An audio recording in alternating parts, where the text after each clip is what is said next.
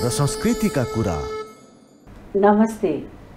कार्यक्रम अन्तर्मन हेरेर बसिरहनुभएका सम्पूर्ण आदरणीय दर्शकवृन्दहरूमा आज पनि म नयाँ श्रृङ्खला 56औं एपिसोडमा यहाँहरूको साथमा नयाँ गेस्ट लिएर पुनः उपस्थित भइसकेको छु। गला कला एक अर्काका परिपूरक हुन्। आवाज मात्रै भएर हुँदैन, त्यसमा मिठास दिनको लागि सङ्गीतले पनि निकै ठुलो भूमिका निभाएको हुन्छ। गायक, सङ्गीतकार र शब्द सिर्जना गर्ने सर्जकलाई आज मैले मेरो अन्तर्मन कार्यक्रममा उपस्थित गराइसकेको छु। म उहाँलाई स्वागत गर्न चाहन्छु। स्वागत छ यहाँलाई। नमस्ते। दीपक रमन। हजुर। आराम हुनुहुन्छ? एकदम आराम छ। के गर्दै हुनुहुन्छ आजभोलि? आजभोलि अब घरमा एउटा रेकर्डिङ स्टुडियो राखेको छु, स्टुडियो भन्ने। हजुर।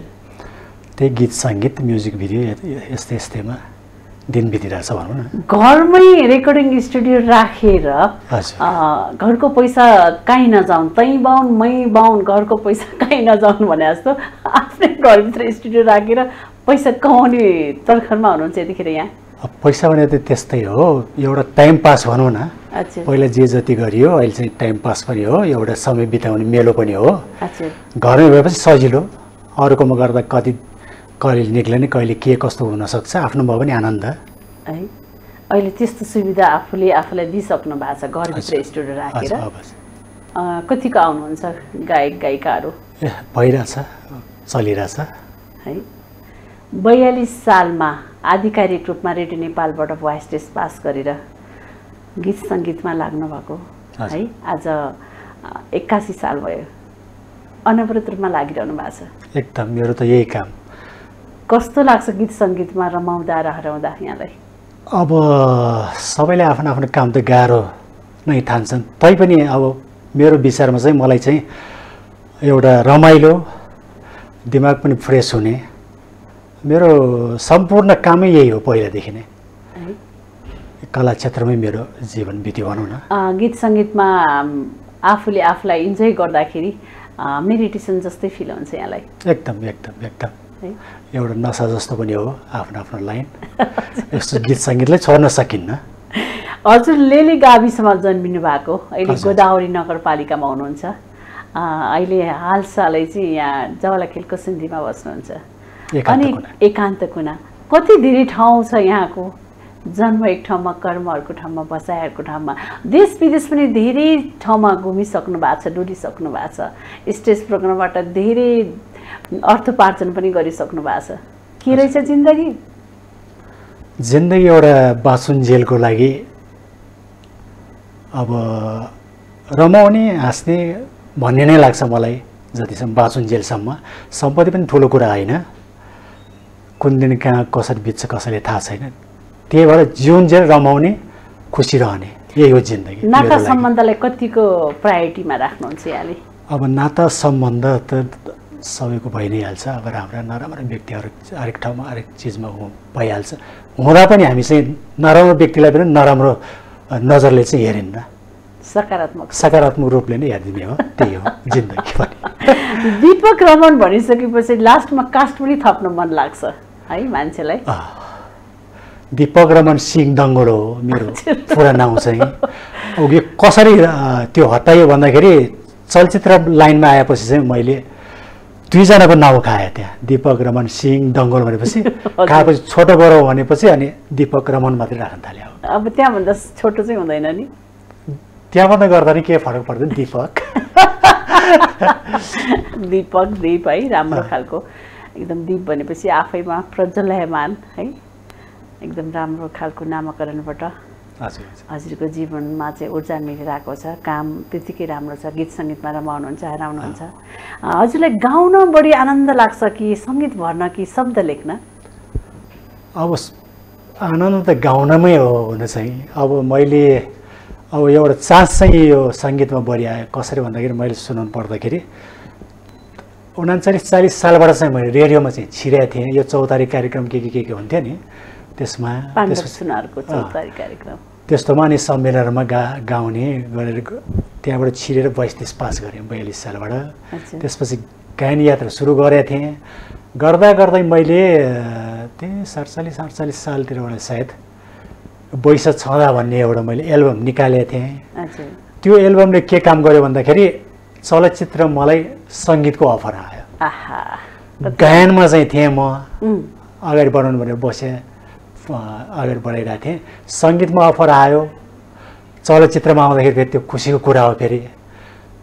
अनि त्यसपछि मैले चलचित्रमा 52 सालमा हजुर चलचित्रमा सङ्गीत गर्न थालेँ। हजुर अर्को ढोका खोल्यो। अर्को म नै त हो दागबत्ती। हजुर दागबत्तीले हो मलाई चाहिँ त्यहाँ त्यसमा चर्चित गरेको। हजुर अनि दागबत्ती चलचित्रको मोहनी छ क्यारे तिम्रो बोलीमा भन्ने गीतले चाहिँ अलिकति राम्रो बजार राम्रो लियो। त्यो गीतले गर्दाखेरि मैले एकैचोटि 10वटा चलचित्रमा साइन गरेँ सङ्गीतको लागि। ओ माई गॉड। त्यसपछि अगाडि बढेँ। हजुरलाई थोरै याद छ शब्दहरू मेलोडीहरू? दागबत्तीको हजुर मोहनी छ क्यारे तिम्रो बोलीमा, मोहनी छ क्यारे तिम्रो बोलीमा, एकै नजरमा माया बस्यो है, हे बहिनीको बुटे चोलीमा, ए है है है ए है है है भन्ने यो गीत आनन्द कार्की र सपनाश्रीको स्वर है। यसमा डाइरेक्टर चाहिँ हाम्रो ज्ञानेन्द्र देउजा दाइ हुनुहुन्थ्यो। कलाकार चाहिँ सञ्चिता लुइटेल, धीरेन्द्र साक्य, दिलीप राईमा। हजुरको यति राम्रो हाइट छ है, आउटलुक पनि धेरै राम्रो लाग्छ मलाई, एट्र्याक्सन पावर धेरै, अनुहारमा एकदम चमक, जतिखेर पनि स्माइलिङ मुडमा हुनुहुन्छ। हिरो बनाउँ जस्तो लागेन यहाँलाई? त्यो चाहिँ मैले दिमागमा राखिनँ कहिले पनि, किन भन्दा सङ्गीत पनि गरिरहेको छ, गायनलाई पनि समेटिएको छ। मैले फेरि एक्टिङ पनि फेरि मेरो 7वटा स्कुल थियो, म्युजिक र डान्स दुइटै गराउँथेँ मैले 7वटा स्कुलमा पार्ट टाइम। अनि राति फेरि होटेलमा गाउने गर्थेँ, यो विभिन्न भाषाभाषीको हाम्रो कल्चरल प्रोग्रामहरू गर्थेँ। निदाउने कतिखेर त? यो कुरा गर्दा चाहिँ विदेशमा बस्ने के काम गर्थेँ र त्यति गर्थेँ मैले। बिहान 6 बजे उठेर आउने यो कल्चरल ग्रुपहरूमा काम गर्थेँ। हाम्रो यो कुरामा हाम्रो सुचिता श्रेष्ठज्यू को पनि थियो, त्यो ऐतिहासिक चलचित्र प्रेम युद्धमा पनि मैले सङ्गीत गर्ने नेपालको अवसर मिल्यो भनौँ न। पहिलो चलचित्र, पहिलो के अरे महिला निर्देशकको चलचित्रमा पनि मैले नै सङ्गीत गर्ने अवसर मिल्यो। माया नै माया हो, माया नै माया हो। कस्तो माया रहेछ यो मायाले के चाल चलेको, यो मायाले के चाल चलेको, यो मायाले के चाल चलेको, मेरो त हो सधैँ हरेको, ए होइन हल्लाले लैजान्छु तिमीलाई सरसल्लाले, ए देब्रे आँखैमा बसिदेऊ एकैछिन दाहिने काखैमा, बसिदेऊ एकैछिन दाहिने काखैमा। जे होस् गीत सङ्गीत राम्रै बनेको थियो है। कस्तो म त त्यो लोकेसनमै पुगेँ हजुरले जसरी गीत गाउनु भयो नि, भिजुअलाइजै भयो मेरो। श्रीकृष्ण श्रेष्ठ र सञ्चिता लुइटेल नै हो यसमा यो गीतमा नाच्नु भएको। हजुर यति धेरै लागि परिराख्नु भएको छ र पनि खासै त्यति धेरै मिडियामा देखेको पाइँदैन, त्यति धेरै आउन मन पर्दैन हो यो त्यति छ। चलचित्र निर्माण गर्दाखेरि चाहिँ अब थुप्रै नै म जान्थेँ पनि, आफ्नो पब्लिसिटीको लागि पनि जानुपर्ने। पछिल्लोचोटि चाहिँ अब चलचित्रदेखि अलिक टाढा भएपछि के जानु के गर्नु जस्तो लाग्थ्यो, चलचित्रलाई नै अलिक ठुलो जस्तो लाग्थ्यो। तैपनि गीत सङ्गीत त मेरो गइ नै रहेछ। कोरोनाको बखतमा पनि मैले कति झन्डै 80वटा जति सङ्गीत गरेको थिएँ। त्यतिखेर त झन् फुर्सदको समय भयो, फुर्सदको समयमा झन् काम के भयो, आफ्नै घरमा स्टुडियो, मास्क लगाउँदै आउनुहुन्थ्यो होला गायिकाहरू, मास्क लगाएर यो सेनिटाइजर यताउता प्रयोग गरेर गाउने काम गरिन्थ्यो। कहिले कहिले हजुर बिस्तारामा बस्दाखेरि हल्का मोड चलेर एउटा मेलोडीहरू याद भयो, शब्दहरूले छोयो भनेदेखि जिरो कोठेर स्टुडियोमा गएर कम्पोजतिर पनि ध्यान दिनुहुन्छ कि? सुतेको बेला चाहिँ गुनगुनाएर मोबाइलमा अब डिस्टर्ब पनि होला भनेर गरेर त्यसरी रेकर्ड गर्ने बानी चाहिँ या बाहिर कहिले घुम्दाखेरि यसो कलाकारको घर परिवारले कतिको सहयोग गर्न जरुरी छ आर्टिस्टले कतिको सपोर्ट गर्नुपर्छ आर्टिस्टलाई त एकदम सपोर्ट गर्नुपर्छ है किनकि अब हामी अलिकति हाम्रो इन्भाइरोमेन्ट अलि रमाइलो खालको पोजिटिभ खालको भएन भने अब हाम्रो दिमागले काम गर्दैन अनि त्यो चिज अब सङ्गीत भनेको पनि एउटा वैज्ञानिक जस्तै हो नयाँ नयाँ चिज सिर्जना गर्नुपर्ने त्यो भएर एकदम स्वच्छ आनन्द भएको टाइममा चाहिँ त्यो सिर्जनाहरू चाहिँ फुट्छ उत्पत्ति हुन्छ टिपिकल भाषामा भन्नुपर्दाखेरि मैले जति पनि अहिलेसम्म इन्टरभ्यू गराइरहेको छु जो जति आउनुहुन्छ कतिले चाहिँ आफ्नो पर्सनल कुराहरू खोल्न चाहनुहुन्न किन नखोल्ने मैले यति धेरै दुःख गरेको छु सङ्घर्ष गरेको छु जनता र दर्शक श्रोताहरूले जान्नुपर्छ भनेर बोल्नुहुन्छ हजुरले कतिको दर्शक दीर्घहरूसँग चाहिँ नजिकिने प्रयास गर्दाखेरि मैले यो कुरा भन्नुहुन्छ यो कुरा भन्नुहुन्न भनेर कतिको कन्ट्रोल गर्नुहुन्छ आफ्नो पर्सनल म्याटर त्यो त धेरै गर्छु म भन्नुहुने कुरा भन्नु पर्यो भन्नु नहुने कुरा त कति नेगेटिभ इफेक्ट पर्ला भनेर नेगेटिभ भन्नुभन्दा पनि आफूले भोगेको कुराहरू कि भयो कुरा त भन्छु म सबैभन्दा दुःखको क्षण र सुखको क्षण सुनौँ न हजुरको अब दुःखको क्षण भन्नाले अब स्मरण लायक खासै त्यति चाहिँ त भोग्नु परेन अहिले परिवारहरू राम्रै बुवा पहिला जेलर हुनुहुन्थ्यो नखुको गर्दा गर्दै अब दुःखको चाहिँ त्यो बेला भयो कि अब मैले जागिर नखाँदैमा चाहिँ बुवा बित्नु भयो त्यो चाहिँ दुःखको क्षण भन्नु पऱ्यो अनि मैले सम्हाल्नु पऱ्यो नि त घर व्यवहारहरू यताउता लाएर आफ्नो कमाइको स्वाद खुवाउनु भ्याउनु भएन भयो त्यो चाहिँ गर्नु पाएँ त्यही हो दुःखको कुरा चाहिँ एउटा अरू त सबै ठिक छ हजुरले इन्टरकास्ट म्यारेज गर्नुभयो ए हजुर वैशामा निकै झिल्के हुनुहुन्थ्यो यहाँ वैशामा झिल्के भन्दा पनि अब यो गाना बजाना नाच्ने यो सानैदेखि नै सुरु अब फेरि नेवारी जातिहरूको यो दबु पेखा भन्नेहरू हुन्छ सानैदेखि नै अब खेल्न थालेको नाच्न थालेको डान्स पनि कसरी भयो भन्दाखेरि हाम्रो त्यो बेला चाहिँ केटा पनि केटी नै भएर नाच्नु पर्ने पछाडिबाट हार्मोनियम तबलाहरू बज्थ्यो अगाडिबाट हामीले गीत गाउँदै नाच्नु पर्ने त्यही भएर नृत्यमा पनि अगाडि बढियो अनि गायनमा पनि बढियो अनि अभिनयमा त त्यतिकै भयो तर अभिनयलाई चाहिँ धेरै अगाडि बढाइएन केही चलचित्र गरिसकेपछि मात्रै मैले टेली चलचित्रमा र सर्ट मुभीहरूमा चाहिँ अलिकति सबै काम आफैले ओगटेपछि चलिरहेको हिरोहरू पनि अलिकति ओजेलमा पर्लान् भन्ने डर लाग्यो क्या यति होइन जस्तै सबै काम भ्याउनै सकिन्न हजुर त्यही हिसाबले पनि धेरै चिजमा चाहिँ हात हालेन भनौँ न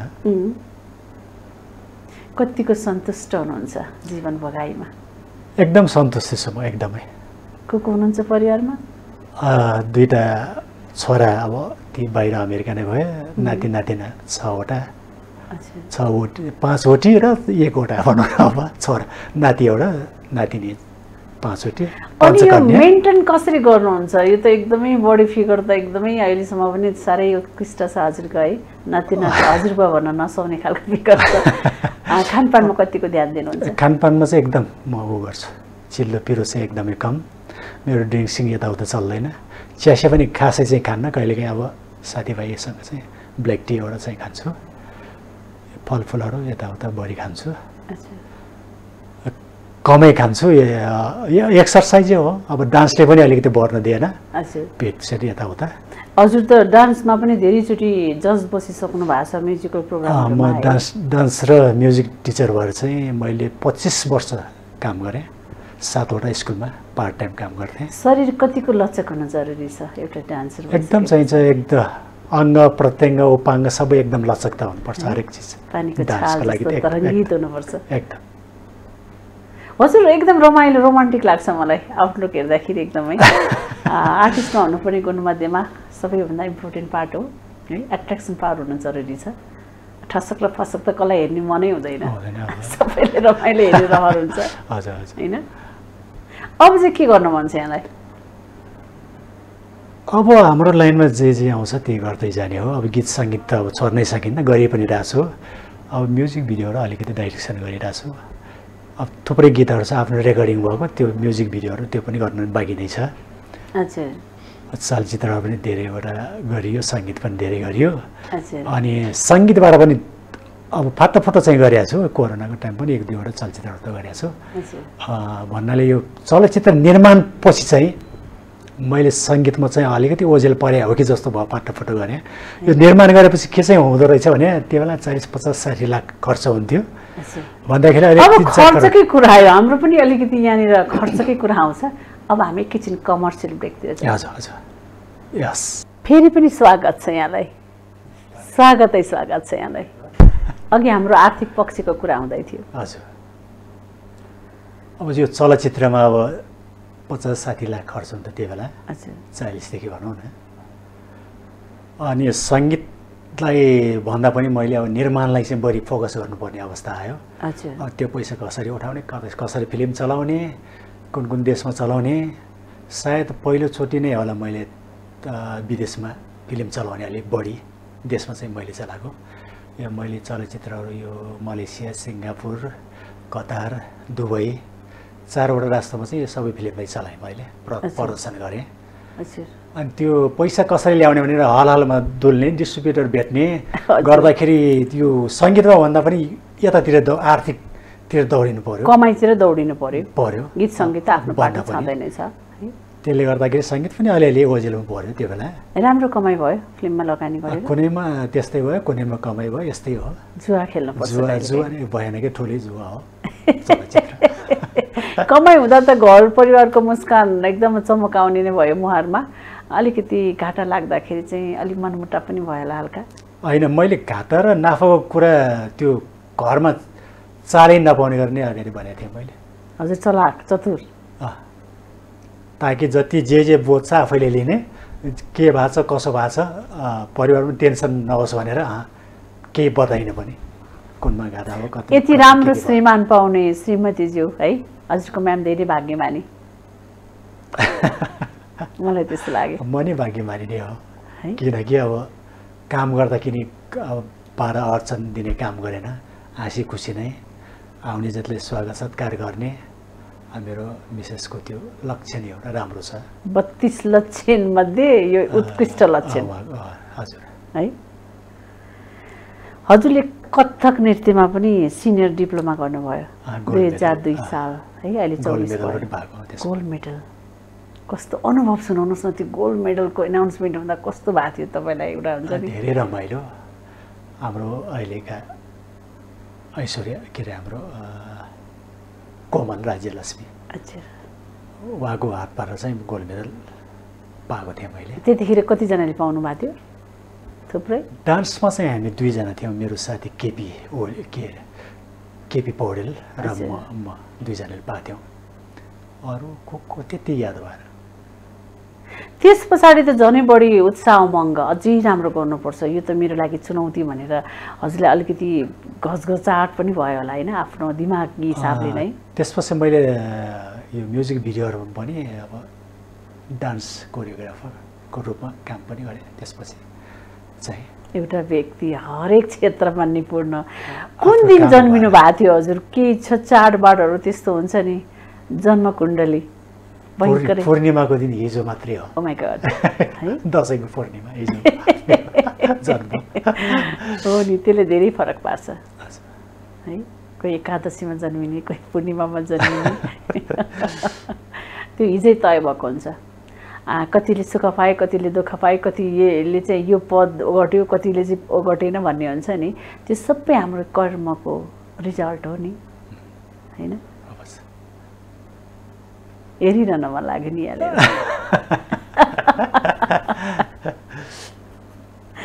अहिले सङ्गीत क्षेत्र कस्तो हुँदैछ? अब पहिला त भोइस टेस्ट पास गर्नुपर्ने रेडियो नेपालबाट है, आदि कार्यक्रममा अहिलेको एसएलसी जस्तै, अहिले त एससी पनि भन्छन्। पहिला त धेरै गाह्रो। हजुर, पहिला एसएलसी पनि धेरै गाह्रो। मैले एसएलसी लेले गाविस थियो, अहिले चाहिँ गोरौडी नगरपालिका भयो। मैले एसएलसी गर्दाखेरि 2 जना 3 जना 1 जना यस्तो हुन्थ्यो नि एउटा स्कुलबाट पनि। मैले मैले फेरि 7 वर्ष छोडेर फेरि एसएलसी दिएँ। 9 क्लासमा पढ्दै छोडेर जागिर गएको थिएँ। त्यो बेला 3 जना समथिङ कति पास भएको थियो त्यो जस्तै अब त्यो बेला रेडियो नेपालमा हुन्थ्यो 1200 1400 500 देखि त्यस्तो हुन्थ्यो 35 दिनहरू मैले पास गर्दाखेरि 6 जना मात्रै पास भएको थियो फर्स्ट टेस्ट हजुरले जीवनका धेरै उत्कृष्ट है समय पार गर्दै चुनौतीहरूलाई पन्छाउँदै अब यो भोइस टेस्ट पास गर्नु पनि आफैमा गाह्रो एसएलसी त झन् कुरै नगरौँ फलामको गेट भन्थे है फलामको चिउरा हरेक किसिमका अवरोध बाधा र अडचनहरूलाई हजुरले चाहिँ पार गर्दै अहिले दीपक रमन हुनुभएको छ हजुर आफैमा पृथक हुनुहुन्छ एकदम आदरणीय माननीय सम्माननीय व्यक्ति गायन मात्रै न सङ्गीतदेखि लिएर नृत्य देश विदेशमा पनि अब फिल्महरू देखाउँदै लगानी गर्दै लागि पर्नु भएको छ हजुर जस्तै हजुरका सहकर्मीहरू पनि अहिले अब मेरो साथीले यति गर्यो उति गर्यो भनेर अलिकति गर्व पनि महसुस गर्नुहुन्छ यतिखेर हजुरलाई हजुर है मैले भयङ्करै काम गरेँ जस्तो लाग्छ जीवनमा भयङ्कर त के भयङ्कर भन्नु र अलिअलि गरिएछ कोही बेलामा अलिअलि गरिएछ भनौँ भयङ्कर त कति बाँकी छ अब हाम्रो यो जुनेले पनि पुग्दैन सिक्ने कुरा कति छन् यो सङ्गीत भने चाहिँ महासागर हो अब हामीले एक थोपा पनि गर्न सकेका छैनौँ हजुरले रेडियो नेपालबाट भोइस टेस्ट पास गरेपछि गाउनु भएको सल्लाहकारी झन् राम्रो चौतारी तिम्रो हाम्रो मिलेछ दौतारी थोरै सुनौँ न यो मौका किन गुमाउने यो गीत गाउँदा एउटा रमाइलो पक्ष पनि एउटा थियो कि हाम्रो सुशील विश्वकर्मा मादल होइन बाँसुरी मादल बजाउने लब्जे होस् बिर्सी मादल बजाउनुहुन्छ यो गीत गाउँदाखेरि लाइभ त्यो बेला त लाइभै गाउनु पर्थ्यो हो त गाह्रो थियो त्यो बेला उहाँ नाच्दै हुनुहुन्थ्यो हामीले गाउँदै गर्दाखेरि मैले गायिका दिदीको नाउँ पनि बिर्सेँ यसको सङ्कलन चाहिँ नादिबाबु थापा हुनुहुन्थ्यो त्यो दिदीको नाउँ चाहिँ बिर्सेँ म चाहिँ सानो थिएँ 16-17 वर्षको उमेरमा त्यो दिदी चाहिँ त्यो बेला होला 32-35 वर्षभन्दा माथि नै होला जस्तो लाग्थ्यो मैले गाउँदा गीतमा चाहिँ तिमी 17 म भर्खर 16 को भनेर थियो म चाहिँ फुच्चे उहाँ चाहिँ एजेड त्यो रमाइलो थियो अनि त्यहाँ नाचेर त्यो लाइभमा पनि त्यो रमाइलो क्षण चाहिँ याद आयो अहिले त्यो गर्दाखेरि यो चाहिँ सल्लाघारी झम राम्रो चौतारी सल्लाघारी झम राम्रो चौतारी तिम्रो हाम्रो मिलेछ दौतारी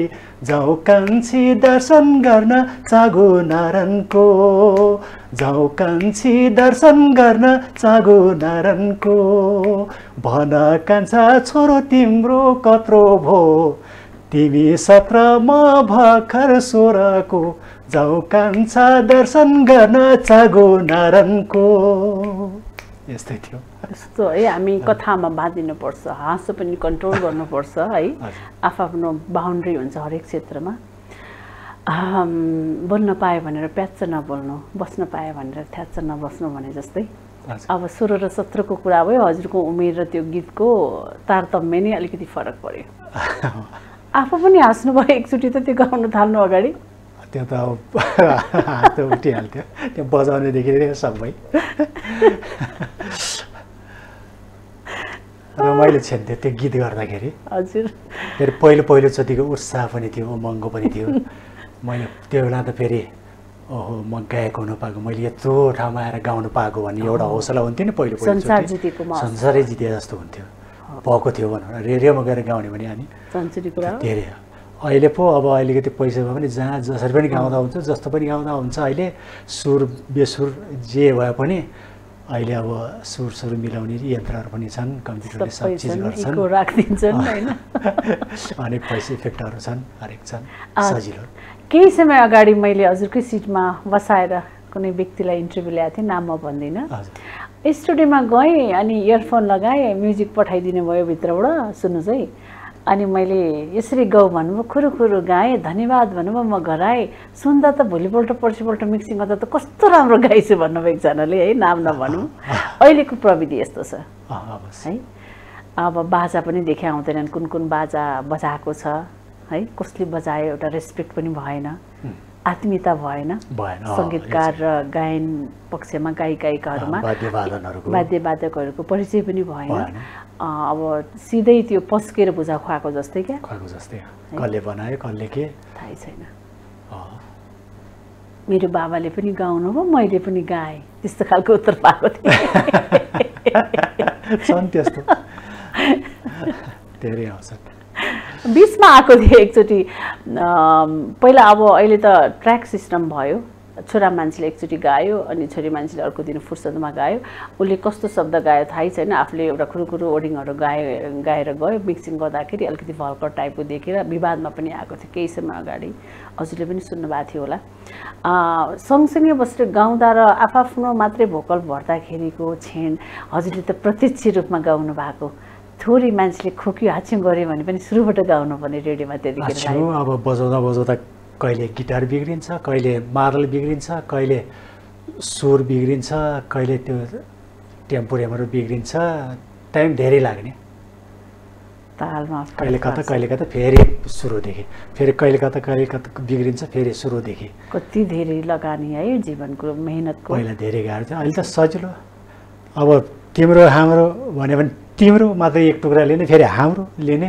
सुरु गरेर पनि हाम्रो सयौँचोटि लिने हुन्छ त्यही अनि मिलेपछि ल ओके गरेर फेरि अर्को हाम्रो जे छ टुक्रा टुक्रा लिएर जाँदा पनि अहिले धेरै सजिलो त्यस्तोलाई फेरि अब लाइभ बाहिर गाउनु पर्यो भने त फेरि बहुत गाह्रो हुन्छ अनि स्टेजमा त पुरा त्यो पहिला आफूले गाएको टेप रेकर्डरै अन गरेर लिपसिङ मात्रै हान्ने सिस्टम छ नि अहिले विदेशतिर त्यो पनि सुन्नमा आउँछ कहिले अनि एकातिर माइक फर्किरहेको हुन्छ यता चुप्पो लागिरहेको हुन्छ उता गाइरहेको हुन्छ त्यस्तो पनि आउँछ बेला बेला चोर्ने पनि सही तरिकाले चोर्नु पर्यो नि होइन अब हामीले त त्यो लाइभ गा हो कि रेकर्ड त हामीले त थाहा पाउँछौँ हो नि अब दर्शकहरूले त छुट्याउन गाह्रो हुन्छ हो त मन परेपछि भन्ने पनि चलचित्र गर्नु भइहाल्यो मन परेपछि चलचित्र पनि गरेँ त्यसमा चाहिँ मैले त्यहाँ हाम्रो नयाँ डाइरेक्टरलाई पनि ब्रेक दिएको थिएँ सुमन दाहाल लगायत तपाईँ पनि मेरो त्यस चलचित्रमा खेल्नु भएको थियो रश्मि भट्टज्यू त्यसको लागि धेरै धेरै धन्यवाद त्यो सहयोगको लागि पनि धेरै रमाइलो भएको थियो तपाईँहरूको मैले पनि अवसर पाएकोमा हजुरलाई धेरै धेरै थियो धन्यवाद है कुनै न कुनै तवरबाट हामी भेट भइरहेको हुन्छौँ होइन गीत सङ्गीत मार्फत होस् या अभिनय होइन कस्तो बन्यो त यो हाम्रो मन परेपछि फिल्म टाइटल कसको थियो यो मन परेपछि चाहिँ राम्रै चलेको चाहिँ यो चलचित्र चाहिँ राम्रै भयो है मेरो लागि चाहिँ सन्तोषजनक भयो भनौँ न डिरेक्टर पनि युएस सिफ्ट हुनुभयो हजुरको फिल्मबाट जानुभयो कति भाग्यमानी हजुर त जन्मदाता कर्मदाता सबै दाता हिरोइन पनि पुगिसके है कल्पना साई पनि अहिले अमेरिकामै हुनुहुन्छ अमेरिकामै नभेटी पनि धेरै भयो है मायामा युद्ध हुन्छ है प्रेममा पनि युद्ध हुन्छ है प्रेम हरेक चिजमा हुन्छ नि है प्रेममा त झन् हुन्छ प्रेम युद्ध फिल्ममा धेरै युद्ध जिते जस्तै गरेर हलमा पनि धेरै नै कसरत गर्नु पर्यो मेहनत गर्नु पर्यो कसरत त हरेक चलचित्रमा पनि हरेकमा गर्नुपर्छ गर्नु चाहिँ तर प्रेम युद्धमा चाहिँ हलको लागि देखाउनको लागि पनि युद्धै गर्नु पर्यो त्यही भएर उत्कृष्ट बने कोसीढुङ्गा जस्तै है नेपालको पहिलो महिला डिरेक्टर होइन त नेपालको पहिलो महिला डाइरेक्टर सुचित्रा श्रेष्ठज्यू सामान्य ज्ञानमा नाम दर्ता गराउन सफल हुनुभयो नेपाल पहिलो महिला निर्देशक भनेर इतिहासमा नाउँ लेखाउन सफल हुनुभयो हजुर फिल्म पनि थुप्रै गर्नुभयो हजुरले बाजी मृत्युञ्जय मन परेपछि प्रेम युद्ध है धेरैवटा फिल्महरू छन् मनै त हो लगायत ध्यान त कति धेरै छ अब हामी फेरि एकैछिन कमर्सियल ब्रेकतिर जाउँ फेरि पनि स्वागत छ धन्यवाद दीपक रमनज्यू हजुर आखिरी मानिसले गर्नुपर्ने काम त जुनै पनि छन् आफूले छानेर गर्नु र जबरजस्तीको रोजाइमा परेर काम गर्नुमा धेरै फरक छ एकदम हजुरले धेरै आत्मसन्तुष्टिका कामहरू गर्नुभएको छ नेपालको अथवा हजुर आफ्नो ठाउँको घरको भाग्यमानी व्यक्ति हुनुहुन्छ है अहिले नाता नातिनीको अगाडि पनि गाउन थाल्नु भएको छ गीतहरू गाएको छु नि त मेरो गीतमा नाच्न थाल्छन् तिनीहरू हो अब बोल्दै नबोल्नेले पनि उनीहरू त नेपाली बोल्दैन रातो सातो के कता कता भनेर अलिअलि गुनगुनाउँछन् उता बाहिर यसो घुम्न जाँदा पनि त्यही गीतको अफर गर्छन् त्यही बजाउ भन्छन् आए पनि नाच्छन् साना पनि त्यसको प्रभावले पनि मसँग धेरै नजिकी छन् एकदमै बच्चाहरू पनि हजुरको जीवन यसरी बाहिरी हिसाबले हेर्दाखेरि धेरै रोमान्टिक लाग्यो मलाई एउटा व्यक्ति आफैमा सकारात्मक हुनुहुन्छ हजुर है एकदमै ऊर्जा त्यत्तिकै छ दिमागी हिसाबको पनि एकदमै क्रिएटिभ माइन्ड भएको अलिअलि भगवानले दिएको अहिले पनि कति मान्छेहरू पछि लाग्छन् होला है हजुरको मन पराउने मानिसहरू धेरै छन् कहीको होलान् कि नहोला त अब कला र सङ्गीतको कलाको सङ्गीतको चाहिँ छन् अवश्य छ गीत गाउँदा बाजा आफैले भर्दा शब्द पनि आफैले लेख्दाखेरि त्यो त त्रिकोणात्मक सम्बन्ध भयो हजुरको है हजुर त्यो चाहिँ मेरो शब्द पनि आफैले कैँची मार्न पाइयो कति शब्दहरू पनि गरेको छु सुधार्न पाइयो अरूले दिएको शब्दमा चाहिँ कैँची लगाउन पाइएन त्यो पनि अलिअलि नमिलेको ठाउँमा उहाँहरूले नै यसो केही छ भने सच्याउनु भयो हुन्छ भन्दाखेरि त्यो पनि मिलाइदिन्छु है कहिले कहिले मिटरमै आउँदैन मिटरमा आउँदैन कुनै शब्द यस्तो छ यो गर्दा के होला त हुन्छ भन्ने आएपछि त्यो गर्छु गरिन्छ अहिलेसम्म हजुरले सृजना गरेको उत्कृष्ट गीत सङ्गीतमा चाहिँ अरूले गाएको कुन चाहिँ मन परेको सबैभन्दा बढी हुन्छ नि आफूलाई मनले सबैभन्दा मन परे भन्नाले अब फिल्ममा चाहिँ मेरो सुपर हिट भएको चाहिँ त्यही बाजी चलचित्रको कालो आँखा क्यारा तो गाला छ सरक्क सरर सही सही भने चाहिँ सुनौँ थोरै अहिले त्यतिकै हुन्छ सयो रे सयो रे सयो रे सयो रे सर ओ सर र सयो सयो सर ओ सर र सयो कालो आँखा क्यारा तो गाला छ कालो आँखा क्यारा तो गाला छ मनै लुट्ने हरिणको चाला छ सर ओ सर र सयो सयो सर ओ सर र सयो सर ओ सर र सयो सयो सर ओ सर र सयो सयो रे सयो रे सयो रे सयो रे उत्कृष्ट साह्रै मिठो साह्रै चले है हाम्रो प्रमोद ढुङ्गाना लोभलाग्दो जीको शब्द सङ्गीत आवाज मेरो सङ्गीत बहिनीको अनि यसमा चाहिँ स्वर चाहिँ बबी मानन्दर र थुप्तेन भुटिया जीको चाहिँ स्वर राजु सादाईको चाहिँ कोरियोग्राफी है आफैमा उत्कृष्ट दिलीप राईमाझी र उषा पौडेल कल्चरल प्रोग्राममा पनि धेरै सहभागी हुनुभयो हजुर मैले यो हिमाल चुली कल्चरल ग्रुप भन्ने संस्थामा चाहिँ मैले लगभग 22-23 वर्ष काम गरेँ त्यो मार्फत चाहिँ हाम्रो प्रोग्रामहरू चाहिँ यो Shankar hotel Radisson Everest hotel सोल्टी मनाङ यो थमेलतिर अनि धेरै होटलहरूमा हामीले काम गर्थ्यौँ हामी लगभग 50 जना जति कलाकार थियौँ डान्सर प्लस म्युजिसियन चाहिँ अब हाम्रो नेपालभरिका विभिन्न भाषाभाषीका डान्स गाउने अब हामीले लाइभै गाउने डान्स पनि लाइभै प्रस्तुत गर्थ्यौँ डेली अब हाम्रो प्रोग्राम चाहिँ धेरै जसो युरोपियन अमेरिकनहरू विदेशीहरू नै हुन्छ हेर्नेहरू त्यो भएर विदेशको भिसा लगाउन पनि सजिलो अनि युरोपतिर हामीले यही प्रोग्रामहरू लिएर चाहिँ बेला बेलामा हामी देखाउन जान्थेँ देखाउन जाँदा पनि विभिन्न देशका 30-32-40वटा राष्ट्रहरू त्यसमा सहभागी हुन आउँथे डान्सहरू प्रस्तुत गर्थे विभिन्न देशकासँग मलाई कसरी भेटघाट हुन्थ्यो रमाइलो हुन्थ्यो जे होस् विदेश भ्रमण पनि त्यसै गोल्ड मेडल कहाँ हात परेको हो र यति धेरै उत्कृष्ट काम गर्नुभएको छ एकदम बहुप्रतिभाशाली है मल्टी ट्यालेन्ट भन्छ नि इङ्ग्लिसमा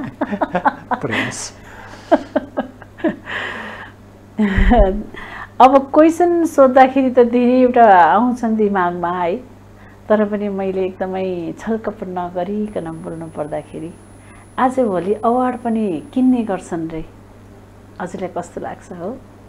हजुर त आफैमा गोल्ड मेडल अब किन्ने बेच्ने त भन्छन् के अरे, अब आफू चाहिँ पुगिएछ अरे त्यो ठाउँमा। अवार्डको त डिस्टिङसनै पाएको छु भन्छ न होइन? अब जजमै छु, त्यही भएर धेरै जजमेन्ट गरिन्छ डान्स कम्पिटिसनमा, राष्ट्रिय, जिल्ला, अञ्चल, स्तरीय धेरैमा जजमा बसिसकेको छु। त्यो हुँदाखेरि अवार्ड चाहिन्छ भन्ने पनि छैन। बाजी चलचित्रमा चाहिँ धेरै नोमिनेसनमा चाहिँ बोलेको थियो, 7 वटा विधामा। यस्तै हो। गेटअप हेर्दाखेरि हिरो जस्तो लाग्छ है, हजुर बुवा ग्रान्डफादर पनि भइसक्नु भएको छ, त्यही भएर नि होला भजनमा पनि धेरै यहाँको दखल छ। यस्तो भन्दा भजनमा पनि लाग्नु मुख्य कारण पनि आफ्नो टोल छिमेकमा अब मन्दिरहरू छन्, ल कोही भाइ दाइ ल हेरिदिनु पऱ्यो, तपाईँ यही क्षेत्रको मान्छे भन्छन्। अनि भजन पनि सङ्गीतहरू गरेको छु, भजनहरू पनि गर्नुपर्छ, आध्यात्मिकहरू पनि चिज पनि गर्नुपर्छ। धर्म पनि म धेरै आस्था राख्छु, त्यसको पनि फल हुनसक्छ आजको यो मेरो जे गरिएछ सायद। अब भगवान् त छ नै, एउटा विश्वास हो। किनभने यो सम्बन्धीमा म थोरै राख्न चाहेँ। जस्तै अब एउटा लक भन्ने कुरा हुन्छ नि, तपाईँले पनि त्यही काम गरिरहनु भएको छ, मैले पनि त्यही काम गरिरहेको छु। मैले जुन काममा पनि हात हाल्दाखेरि राम्रो भएको भए सफलता पाउने, त्यही काम तपाईँले कति ठाउँमा गर्दा पनि तपाईँले असफलता हुनु कारण त लक र हिजोको लेखेर आएको त चाहिँदो रहेछ नि त, केही शक्ति त छ नि त हाम्रो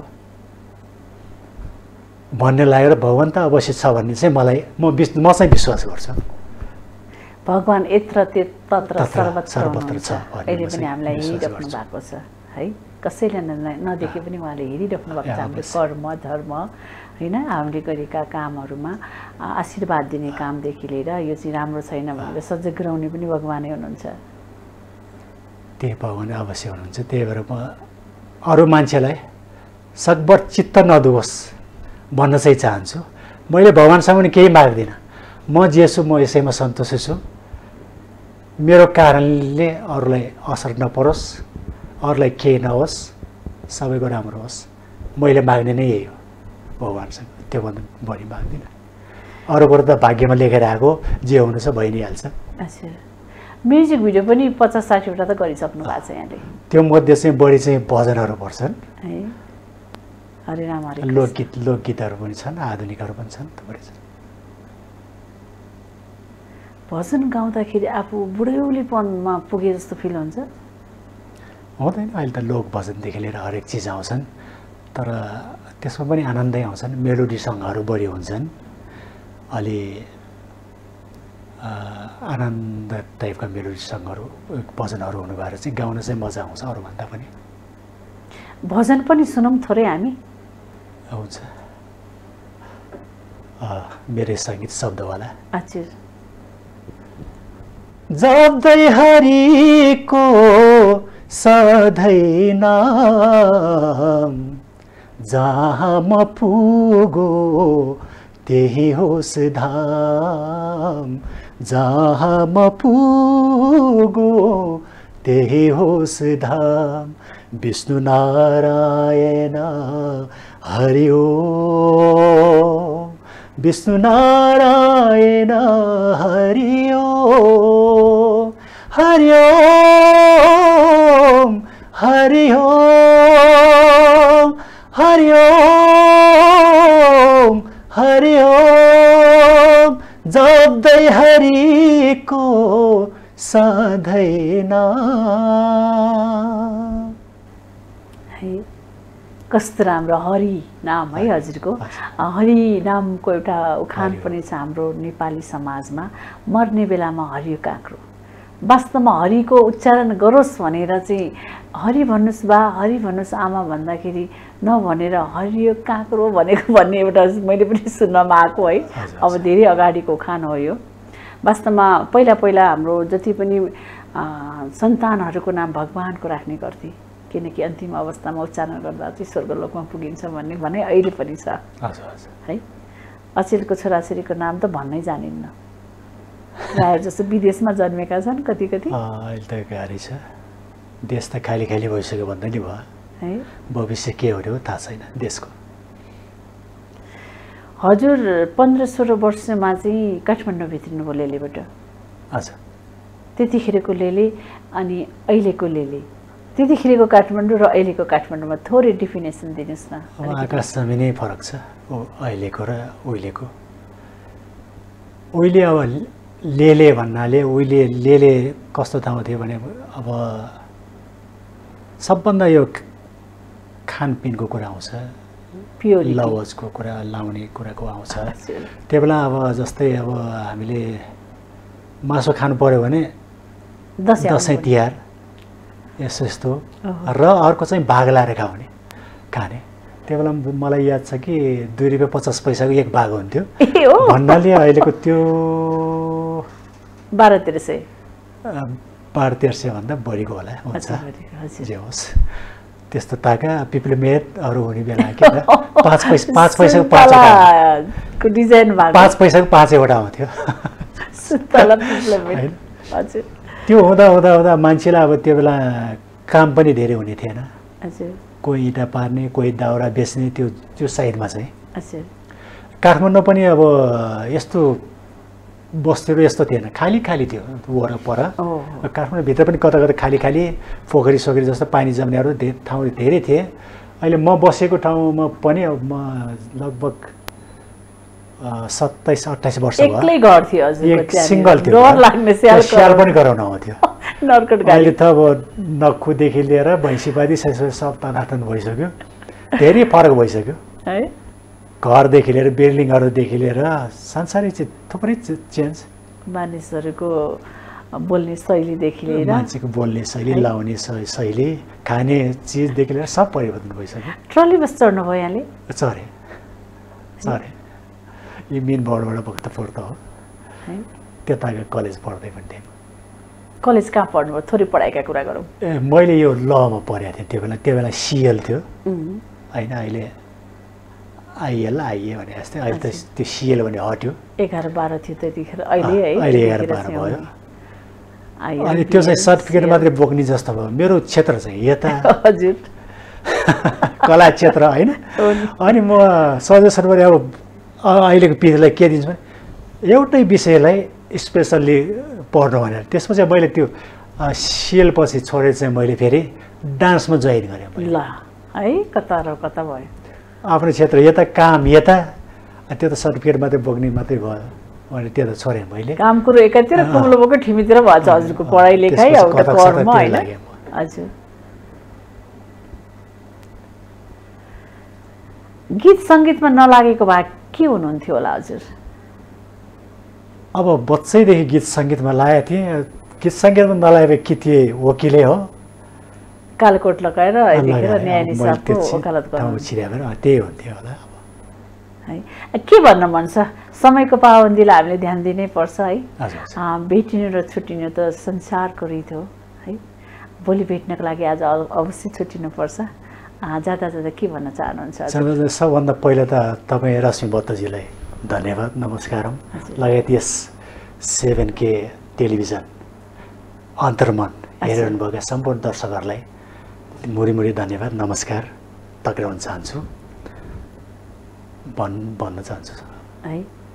हाम्रो कार्यक्रमलाई यति सङ्गीतमय बनाइदिनु भयो होइन हजुर। आफैमा एकदमै रमाइलो मान्छे, धेरै क्षमता भएको, क्षमतावान, वरिष्ठ नभए विशिष्ट गायक, शब्द पनि आफैले कोर्नुहुन्छ, सङ्गीत पनि आफैले भन्नुहुन्छ है। विभिन्न विधामा खफिस मूर्धनी कलाकार।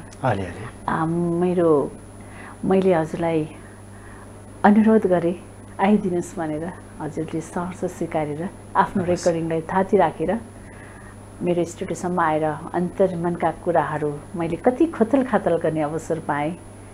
धेरैले बुझ्नुभयो होला दीपक रमन को हो भन्ने कुरा होइन। यो पनि ठुलो अवसर, ठान्नुपर्छ, मान्नुपर्छ। यहाँलाई धेरै धेरै धन्यवाद। मेरो तर्फबाट धेरै सम्पूर्ण टेक्निसियन लगायत यो सेभेन के हेर्नु दर्शकलाई तपाईँलाई धेरै धेरै धन्यवाद दिन चाहन्छु। सुनिहाल्नुभयो हाम्रो अन्तर्मन कार्यक्रममा 2042 सालबाट रेडियो नेपालमा भोइस टेस्ट पास गरेर आफ्नो कला क्षेत्रलाई निरन्तरता दिँदै आज 81 सालसम्म आइपुग्दा देश विदेश अन्तर्राष्ट्रिय स्तरमा पनि गीत सङ्गीतको माध्यमबाट आफूले आफूलाई प्रस्तुत गर्दै धेरै मनग्गे रूपमा अर्थोपार्जन पनि गर्न सफल हुनुभएको र गीत सङ्गीतकै मार्फत फिल्महरूमा र सिरियलहरूमा पनि उहाँले आफ्नै किसिमका शब्द र सङ्गीतका कुराहरूलाई सुमधुर तरिकाले प्रस्तुत गर्दै लगानी पनि गर्दै फिल्ममा हेर्नुहोस् त कति धेरै पोक्त व्यक्तिलाई आज मैले यहाँहरू समक्ष लिएर आउने अवसर पाएँ। आउँदो कार्यक्रममा पनि यस्तै विज्ञहरूलाई लिएर आउने बाचा गर्दै आजको अन्तर्मन कार्यक्रमबाट म रश्मिबाट पनि बिदा हुन चाहन्छु।